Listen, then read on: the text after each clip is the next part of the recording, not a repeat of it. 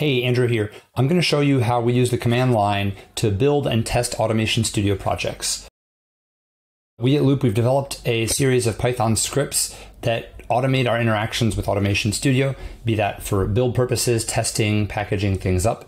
And this makes all kinds of command line operations super convenient and is particularly helpful when you're talking about CI pipelines, for instance. So you can see here on the left the list of scripts that we have available currently. There are things like command line build, which is really a pretty lightweight wrapper around BNR's already good command line tool for this. What's more interesting is this command line ARSim, which will both build the simulator for you and spin up an instance of ARSim that you can then use for other things.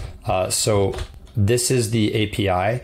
You need to pass in a project, and we're going to reference a really bare bones Automation Studio project that I have here. Next, I need to tell it which configuration I want to build. Configuration, and it's going to be called starter config. Then we'll tell it the build mode, and here I want it to rebuild. And this last handy one is called start sim. This is what tells it to start the simulator after the fact. And we'll give it a debug log level. So it's starting my build here. And you'll notice from the system tray, I don't have an ARSim instance running yet. The build is carrying out, the normal AS build, and you've got warnings that are showing up and messages. It's coming to the end of the build here. 0 errors, 5 warnings. And it's done building. Now it's trying to spin up the ARSim instance so we can see it in my tray.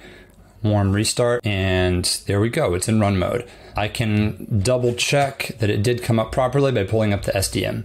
So next, I want to run the unit tests that are in this project. You can see I inserted BNR's unit test sample here. Just has a few simple unit tests that it's going to run.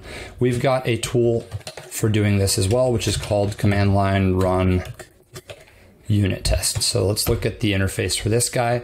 All it requires is a host, which in our case is localhost, and then a destination for the test results. I'm going to dump them into this folder here. Test results.